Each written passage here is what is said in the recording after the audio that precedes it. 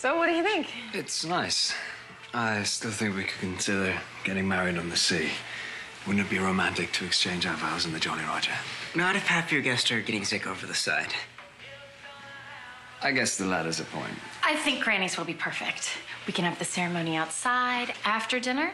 We push the tables aside for dancing. There's music on the jukebox. What do you think, David? I don't know.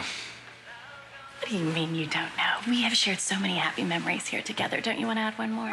Let's be honest, not all of them have been happy, and not all of them have been together either.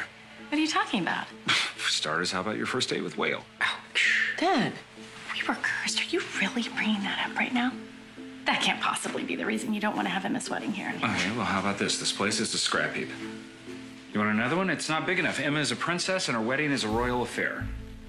You want to find someplace bigger? Fine. Let's go find one. Happy to.